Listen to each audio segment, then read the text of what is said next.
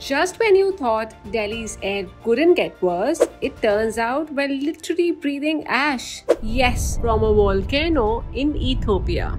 Here's what's happening. The Hayli Gubbi volcano in Ethiopia erupted for the first time in nearly 12,000 years, sending ash plumes soaring up to 14-kilometer high.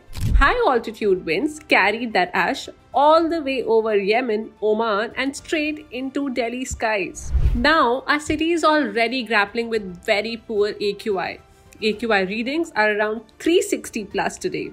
Add in volcanic ash and sulfur dioxide, that's a toxic cocktail. So, what's the risk? The ash isn't like the regular dust. It's made of tiny particles and rock particles, plus acidic gases.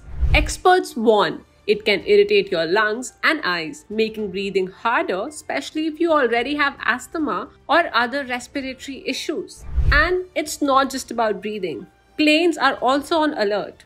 Engines don't like ash. The DGCA has issued safety advisories. Some airlines have diverted or cancelled flights to avoid flying through the ash-affected zones. So the bottom line is, Delhi is facing a double whammy. Its usual winter smog plus toxic ash from a volcano 1,000 miles away. Stay safe, stay indoors if you can.